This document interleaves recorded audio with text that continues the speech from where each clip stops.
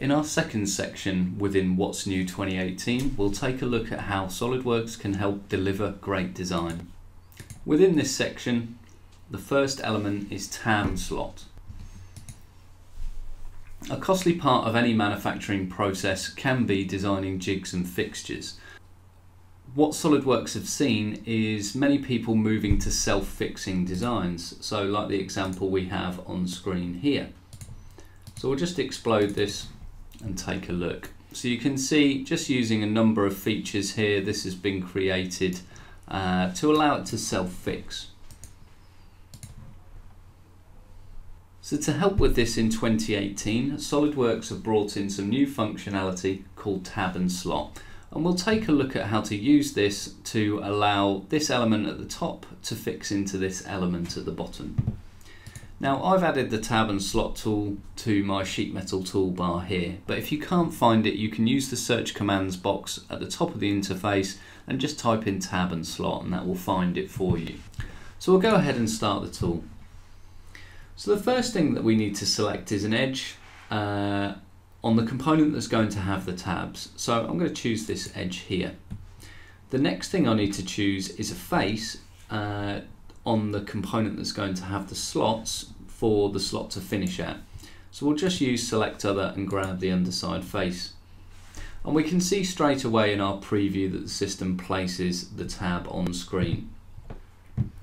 Moving downwards in terms of the boxes that we have, we can specify a start offset or we can choose not to have an offset. So I'm going to have a 20mm offset at the start and a 20mm offset at the end.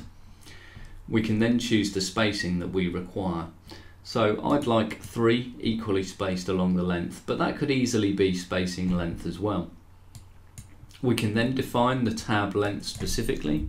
So here we'll choose 30mm, and I can then define the height. The default is up to surface, and that will stop at the face that we have selected in the top box. But I could change this to blind or alternatively offset from surface. We can then choose the edge type for the tab features. So we could choose sharp edges, which is the default. We can fillet them or we can chamfer them. So depending on your manufacturing procedure, you may want to choose one of these. We'll choose to fillet and we'll apply a 3mm fillet there. Finally, towards the bottom, we can build in a clearance into the slot feature if we want to. Then all I need to do is click the green tick and we'll just show an exploded view to see what's happened.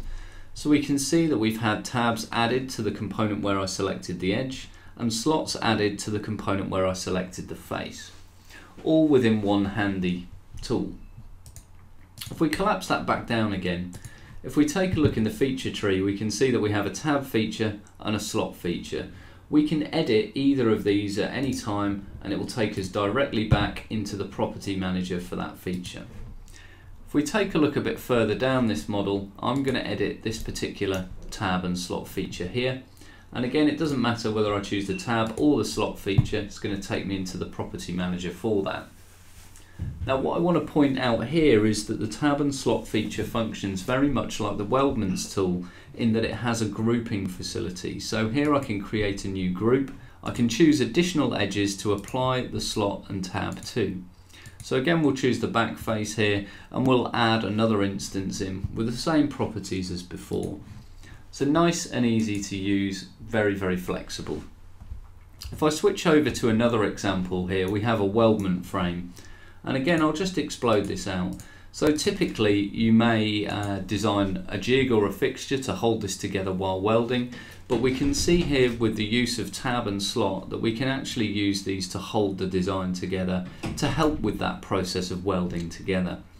What you'll also notice is that the tab and slot tool is not specifically for sheet metal. This can be used in a variety of different ways. If we look at a final example here, we have a dovetail on a piece of joinery, and you can see that the tab and slot tool could be used for this. So because we're using edge lengths and things like that, this can be automatically updated. We can increment the pattern. We can build a lot of flexibility into this tool. We've just created these dovetails with the addition of some draft features at the end. So let's take a look at what we've seen. So this can be used at part, assembly and multi-body part level. It's not exclusive to sheet metal. It is fully patternable, can also be applied to cylindrical parts. Just be aware that only straight edges are supported. Our next video is on drawings.